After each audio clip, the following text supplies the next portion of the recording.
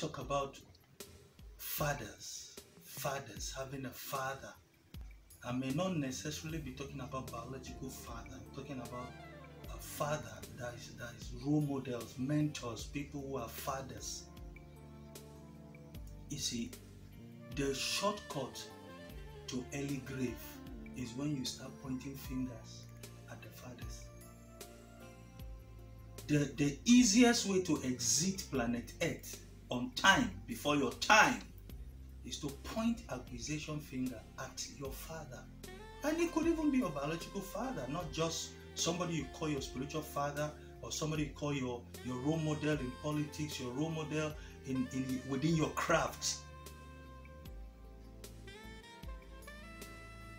If you want to do well in life, leave the fathers alone. If you don't understand why they take certain decisions, please don't criticize.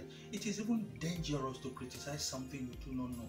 Anything you cannot explain, don't try to talk about it. A lot of people just talk and insult fathers who have laid their life for what we are enjoying today. I don't even know the father that is perfect and the one that is not perfect. That is not my business. There's a grace on their life that we should go after. We live in a generation that kills their father, and woe to the generation that kills their father. If you are good at criticizing the fathers, you can never be a father. Even if you have 20 children, you are still not a father. Please, let us not start what we cannot finish. A young man of 30 years is criticizing a father of 65 years. Like, seriously? And you expect to get to 65? It doesn't work that way. What you disrespect, you cannot attract.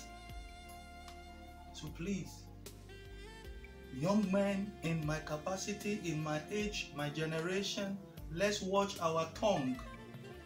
A few years ago, the Holy Spirit told me, He said, if you want to live long, keep your tongue. And I'm saying the same thing that the Holy Spirit said to me. If you want to live long, keep your tongue. The last person you want to step on their toes or on his toes is the fathers or a father. You don't do that. If you want to be a father, respect them.